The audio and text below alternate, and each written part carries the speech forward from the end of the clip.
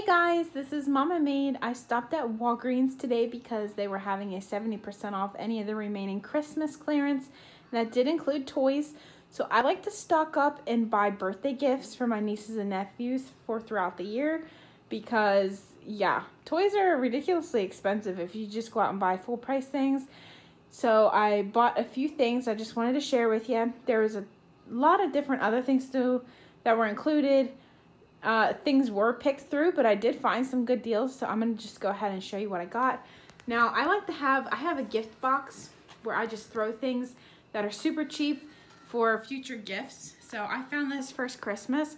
I don't even know anybody that's pregnant right now, but it was like $1.25, I think. So I got those, and I will give those as a gift to the next person that's pregnant if they get pregnant this year. So for the baby to have for the first Christmas. It's 0 to 6 months. My little nephew will be 2 next year for Christmas, so I got this for him for Christmas. Well, he'll be almost 2, so this is going to be his Christmas gift. These little doodle boards, I thought they were really neat. They're like the magnetic ones, so I got one for my niece for her birthday this year, and then I also got one for my daughter for her birthday this year. And this was $2 or $2.09. All these toys were $2.09. So that was an amazing deal for me.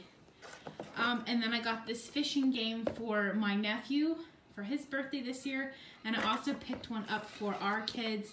Now, my kids are still pretty small. This is 4+.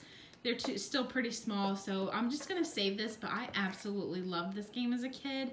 So that's the only reason I got one for us. So really good deal on some toys. If you have nieces and nephews or children of your own, or friends' children, go ahead and pick up some cheap toys and stock up for those special occasions. Now, I do recommend you maybe keep in your phone. This is what I do, a list of the children that I buy for. And as I pick things up, I put it in my phone as to who it's for. That way I don't buy extra things, if that makes sense. I don't want to be buying a bunch of stuff and then it comes around for their gift and I'm like, oh, which one? Who's this for? And I have too much stuff, so that's what I do. So I just wanted to share with you guys. Go ahead and stop in at Walgreens for some cheap toy deals.